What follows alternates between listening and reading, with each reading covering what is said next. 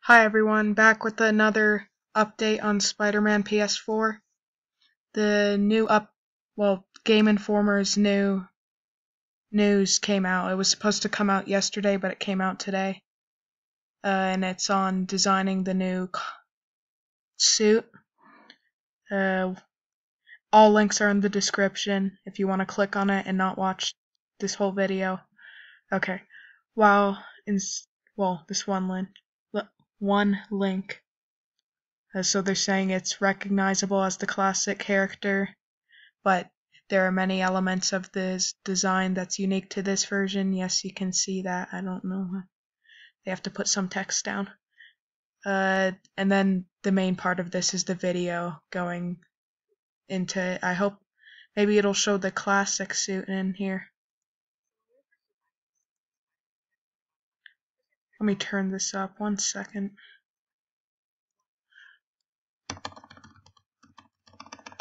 Okay, because I realized you guys can hear it. So. Was classic about it. So one thing we looked at was obviously the coloring. We kept the red and the blue color. Accidentally paused the recording. They showed Amazing Spider-Man #1 right there. Classic Fantastic Four cover where he tries to join the Fantastic Four for money. Coloring. We kept the red and the blue color because Spider-Man's suit actually comes in a bunch of different colors, but if you're not a Spider-Man fan, you may not even know that. So because we want They say his suit comes in a bunch of different colors. If you're not a fan, you wouldn't know that. to establish our brand new. But they don't talk about how this isn't Spider-Man. This is Miles Morales. Ultimate Spider-Man. It doesn't matter. Universe, we decided that it was best to just keep it red and blue because that's what most people are familiar with. And then the other thing we looked at, which was really interesting to me, was the web design and the web pattern. One thing they said they focused on is the web pattern because it's interesting to them. And yeah, it's neat, like Spider-Man Shattered Dimensions, all the comics. Everything's parallel to each other. And one thing that's super cool about the web patterning in the classic suits is that it always starts in the center and it emanates outward. But then that web patterning actually continues. They said classic suit, but they showed Ultimate Spider-Man. It doesn't matter because Ultimate Spider-Man's still the classic suit. It's just a different universe. On the entire design of the suit. So anywhere there's red, for example, that web patterning actually continues. So that's something that we did to continue the classic. So they like how the pattern comes from the middle of the face and then everything spreads out to the rest of the suit. I like how there's like plastic knuckle thingies to make the punches harder, I guess. Classic suit look. And then from there, we actually had to look at what would make it modern and what would make it functional. And one of the things I looked at was, what a 23-year-old would be using as his inspiration when he's creating a suit. So a couple things that we did. They said what a 23. Well, you can probably hear, but what a 23-year-old would be using as inspiration for a suit. We get it. They keep on saying the fact he's 23. We get it. I mean, it's cool. It's finally an adult Spider-Man and something not the comics, but. Was we looked at athletic gear. So you think about how functional athletic gear. So they're basing it off athletic gear, they're saying. Is and like what it does to support you, what it does to allow flexibility. That's the same type of logic we apply to the suit. So if you look at our suit, you'll see that there's a lot of paneling that might be similar to something you find in athletic gear.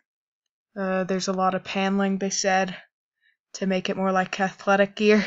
More, it's just like in all the movies where they add a bunch of creases to the suits. Like the X-Men movies. It was leather suits, and then they went to making them look more classic, but they'd put all these random creases in the suit that, they look cool, and they look more, I don't know. They look cool, but I don't get what the creases are for. We also looked, for example, at athletic shoes. So you'll see that one of the main things that's different about our suit, that's different than the classic suit, is that there's no longer a red boot. Yeah, they said there's no longer a red boot. Why do you take away the red boots? Kidding, I don't care, because it differentiates this Spider-Man from classic Spider-Man. One thing though, I'm loving this game so far. It's my most anticipated game right now. But one thing is they're talking about how much more practical this the suit is. When in the 101 questions video, they asked how does he take off this suit, and he says he takes off the mask and then, well, it's a one piece, so we don't want to get into what happens after. That's one part the classic suit actually did better because it was a two-piece. It was a shirt and pants. So that's one practical thing about the classic suit. Plus, it's even more practical because it has the boots, and if this is just all connected, then he can't slip his boots on, and aha! And that's because if you're a 23-year-old, you... They keep on talking about the 23-year-old part. very much probably are not going to want to wear a red boot. It's not something that... What? If you're 23, you don't want to wear a red boot, is what they're saying. Sorry, this is kind of like I don't mean for this to be like a rant, but Spider-Man's 30, and he's kept this classic suit for his 15 years of crime fighting. In the Marvel Universe, it's been 50 years. It would be cool. We thought an athletic shoe would be more appropriate for someone who's that age. The other thing we did was... Of that age, they keep on going into it. So what they're treating it like is the classic suit is when Peter was younger, and then this is the new suit once he grows up. Which is kind of weird when you realize that... Sorry. When you realize that all other Spider-Man incarnations have worn the classic suit all the time because they're more practical. I mean, design-wise, this one might be cooler for a 23-year-old in quotes like they keep on saying, but... Excuse me. In looking at sports gear was just trying to think about the function. Yeah, but they're saying sports gear is very much their main inspiration for the suit. Functionality of the suit, and if you look at the color blocking on the suit, you'll notice that there's actually a lot of rationale behind it. The blue is where we allow flexibility for Spider-Man, so that's where he would require. So they said the blue is where flexibility is gonna be, so I guess like where he moves. Like here, he would move his arm here.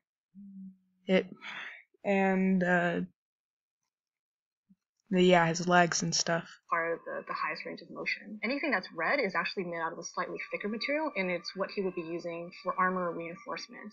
It's where he might get hit the most, or where he might be... Oh, so he's...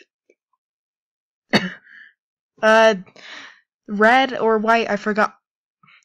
I got a cough. What they said is gonna be armor reinforcement is what they said. Gosh, I really don't want this to turn to a reaction channel, but I'm just going over this stuff, so that makes sense. For example, scraping against a building when he's swinging around the city. And then we get to the white. And the white is... Gosh, it just looks so cool, though. I love the suit design. Because, kind of like the Mark IV, it's an evolution, almost, of the classic.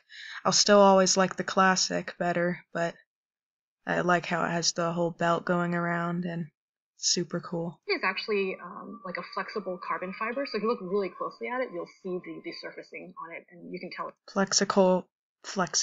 Flexible carbon fiber, they said. There was a beeping sound in the video in the background. That wasn't me. It's carbon fiber. That's located on his chest, it's on his gauntlets, and also on his feet. That's really cool. Used for, again... Yeah, a lot of media, almost all outside media that's not the comics. Spider-Man has like shoe pads, like the Amazing Spider-Man movies. The new show called Marvel Spider-Man, this game. But here's another thing where comic Spider-Man is almost more practical, because yes, it probably hurts much more, and they're called boots, so it might have something. But since it's thin fabric, that's how he sticks to walls with his feet. That's how they explained it in the comics, so that's another thing. Then how does he stick to buildings in this game with his feet? He's fighting, that's where he wants reinforcement, and he's blocking. Sorry, I'm back. It cut off for a second. This license plate says Exclusior on it. I just noticed, and this picture is amazing. You could freeze anything in-game. This is in-game, and it could be a wallpaper. So a lot of effort went into, figuring out the rationale behind this suit. The very first time we worked on Sorry, my dog's barking. his anatomy, we actually had sculpted him as like a gangly teenager. What? Sorry, I had to pause and then play again because there's going to be piano playing in the background. Sorry, anyway, keep on going. Oh, there, where I was. Why were they starting with the teenage body build again? It's Spider-Man.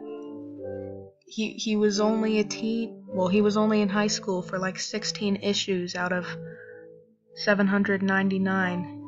It just became, I think. And that's not including all the other comics he's appeared in. Anyway, it doesn't matter, but I'm glad they changed it to regular Spider-Man. Right, so he was really lanky, he was a bit skinny. They were basing it off Ultimate Spider-Man. They said lanky and skinny. You probably heard that, but I don't know if you can hear it because it doesn't record audio from the computer. But I guess kind of like the Amazing Spider-Man tie-in games, maybe. It looked kind of awkward, but when we were playing with that model in game, he didn't look right because, again, he's supposed to be older. Yeah, they said he didn't look right. It kind of looked awkward when they were playing with the model in game. If you can hear what she's saying, I'm probably just repeating themselves. He's supposed to be more confident, so it didn't really look right. And then we went the other way, and we actually started making him look more like a linebacker or a football player. And then you have this really buff kind of... So then they tried making him more buff, they said, and I bet what they're going to say after this is, so then they found something in the middle. But I guess more buff, kind of like the John Romita Sr. look, maybe. He's not that buff, but that's what Spider-Man in the comics kind of look like. That's what Tobey Maguire kind of looked like.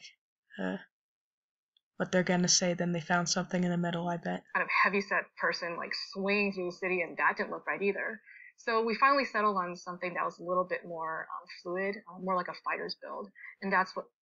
Yeah, I hope I'm not repeating what they're saying every time. Fighters build what they say. In our Spider-Man, someone who's more competent, but again, more experienced. So Spider-Man is really interesting to animate because unlike a lot of superheroes who might fly, for example, or maybe has a super vehicle, he's basically the vehicle, right? Okay, so that's cool. He's gonna have a bunch of different animations, probably. I hope more than the Amazing Spider-Man games. Saying the Amazing Spider-Man every time I talk about those games is getting annoying. I'll just say TSM games. It all comes down to what he's able to do when he's swinging. And there might be the idea of like, well, you can get on a mocap stage, put a stuntman in a rope and just have him swing around and it's going to look awesome. But that's not actually true because we actually did some funny things. For example, we had the stuntman try to crawl around as if he was stuck to a wall. And it looked cool in real life because a real human being was doing it. So, yeah, it looks like the gameplay they're showing when you walk on walls, it's going to be your choice. In the TSM games, it was just part of swinging when you walked on the wall. So you couldn't really control it as much. And Spider-Man is much toward the center of the screen, and he isn't taking up the whole screen. So you can actually see what you're doing, unlike the other games. Yeah. But when you transfer that into CG, it actually looks a bit odd. So we actually had to think about like when we would actually use mocap and when it made sense. For example, if he's on the ground and throwing a punch, that would make sense. But when he's swinging, that's not necessarily something that you can mocap. So that was something that we would hand key and maybe use a little bit mocap. But we basically would have to craft that ourselves. So everything, all the swinging, they animated by themselves with no capture technology, which is cool. And add a little stylization to make it look like he's actually swinging. And then the other really cool thing about our animation is that our Spider-Man is obviously a more experienced Spider-Man. He's not...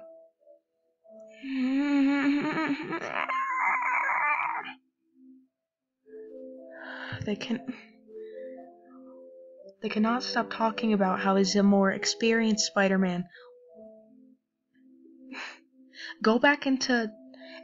If you go back into the later years, how much more years of experience does he actually have? In recent media, yes, more experience, but 90s, or all the shows, movies, Toby Maguire was like, okay, bye, the video's about to run out of recording.